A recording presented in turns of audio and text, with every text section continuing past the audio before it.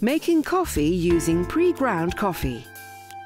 Important: never add pre-ground coffee when the machine is off, or it could spread through the inside of the machine and dirty it.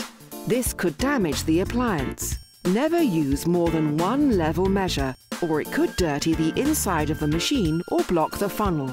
If you use pre-ground coffee, you can only make 1 cup of coffee at a time. Place a cup under the coffee spouts. Press the aroma selection button repeatedly until pre-ground is displayed. Make sure the funnel is not blocked. Then add 1 level measure of pre-ground coffee.